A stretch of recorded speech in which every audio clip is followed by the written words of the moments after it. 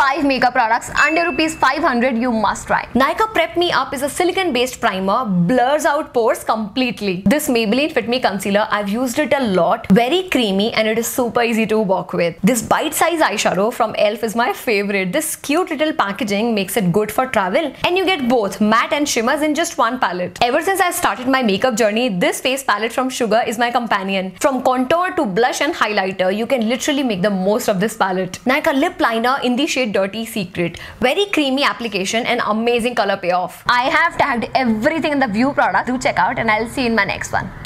Bye.